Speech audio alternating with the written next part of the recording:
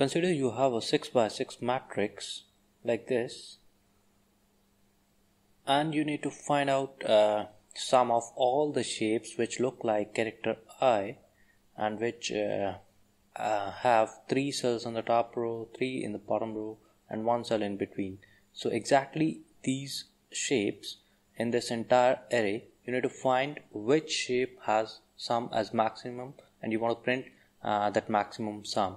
So if we look at all the possible combinations, we'll find out that first 3 rows would have 4, you can say, combinations that are possible.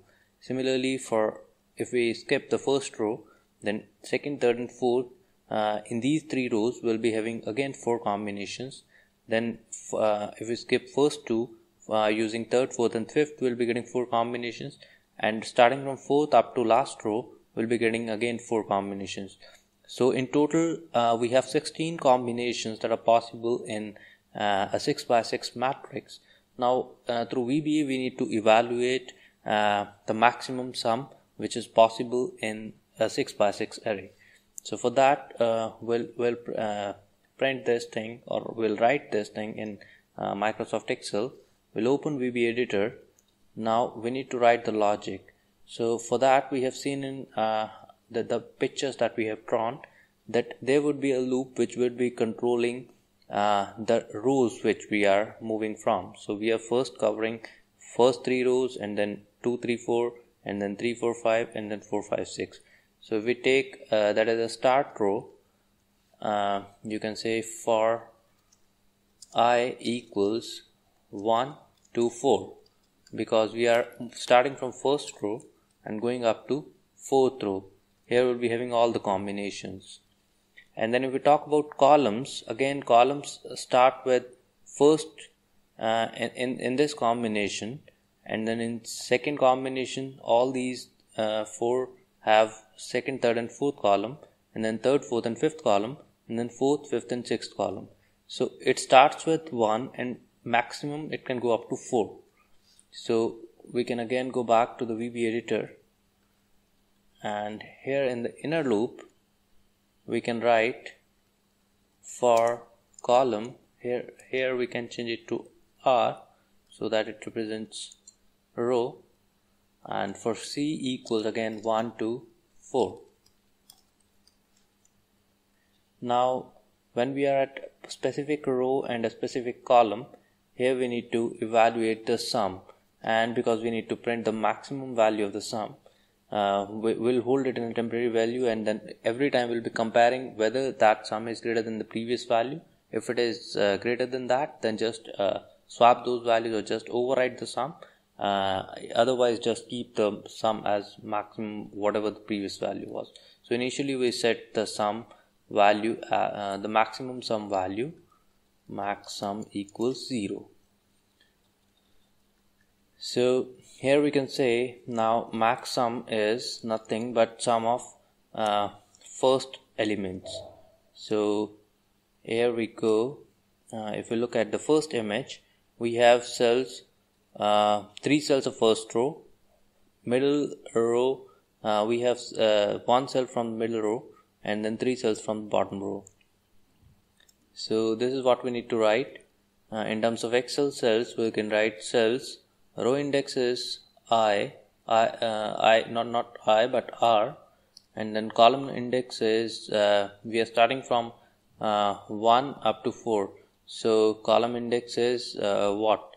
In the first case it would be 1, 2, 3, and then in the second case it would be 2, 3 and 4, and then 3, 4 and 5, and then 4, 5 and 6. So it keeps on changing. Row numbers we have seen that is also changing, and we already kept it dynamic, but this thing we need to make dynamic. So column starts from 1 to 4. We need to look into this.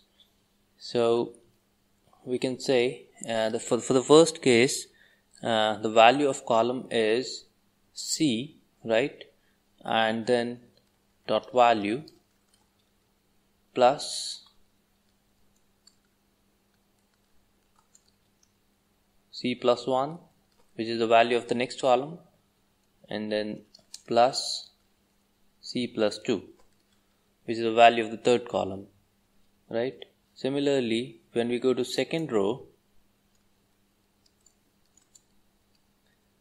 so plus cells r plus 1 comma column dot value plus, we can copy this. For the middle row we just need c plus 1, not any other value, but for the last row we need r plus 2 c dot value, and then r plus 2 c plus 1 dot value, and then r plus 2 c plus 2 dot value. So here we have the entire sum. Now we can compare if you can say you can hold this in a temporary variable like temp, and then if you can write like this: if temp is greater than max sum, in that case just overwrite the value of maximum. Maximum is equal to temp, otherwise just leave this value, right? So this way we'll be having all the comparisons, and then in the end we can simply print the value in a message box, message sum, right? So we are good to run it now. It prints a blank value, something is wrong. Okay, because we are on first row, first column, but here our values are in the fourth you can say column and fifth row. So we can set an offset. Because we are not starting from first to 4, rather we are starting from 5 to, and we are going up to 8.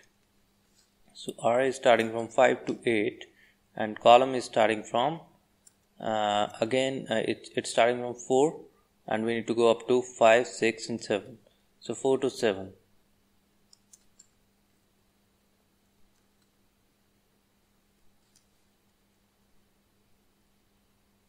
Right. So now when we run it, something again wrong. Let us see what is wrong. So for that we can debug it. So R is 5 initially, C is 4 initially, value of R5 C4, R5 C5 because C plus 1 is 5, and then R5 C plus 2 is 4. Right, this is okay. So if we right click and add a watch to see the value, so it gives us 5. So first 3 values give us 5, 3, 1, 1, that is okay. And then the second row value, cells R plus 1, C plus 1, its value is 1, this is also okay. And the last value is it's 3. So let us calculate 1 plus 1 plus 1. This is also okay. Now when we add these values, what is the value of temp? Temp is 9, which is okay. So 9 is greater than max sum. This is also fine. So max sum should be replaced with a new value. So now max sum is 9. Fine. So this way we'll keep on checking, and in the end, oops. So we printed a wrong value. Ideally, it's not message sum, it's max sum. So the logic was correct. It was just typing error. So it prints 23. So now let us validate it.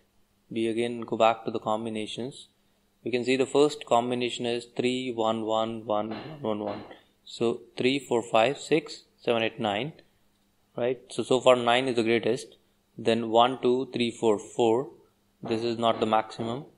5 and 6. This gives us 6. And this gives us 13. And this gives us 10. So 4 to 8, 9, 10. And then 5, 4, 9.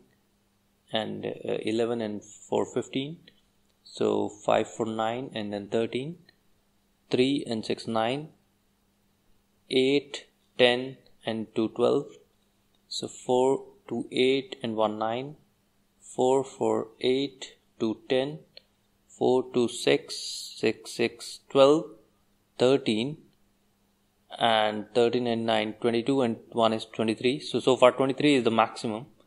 And then 4 to 6, 1, 7, 2, 9, 9, 9, 18. And then 4, 4, 2 gives us 10, 12, 14, and then 18, 1, 19. So 4, 4, 8, and then 12, and then 14. So far 24 was maximum, and that is what we were getting as an output. So this way we write our logics in Microsoft Excel, and this is one simple case of nesting of for loops. So if you like this video, do not forget to put a comment, or you can also subscribe to our channel. My name is Kamal Gedar, and you are watching this video on our YouTube channel Extreme Excel. Goodbye.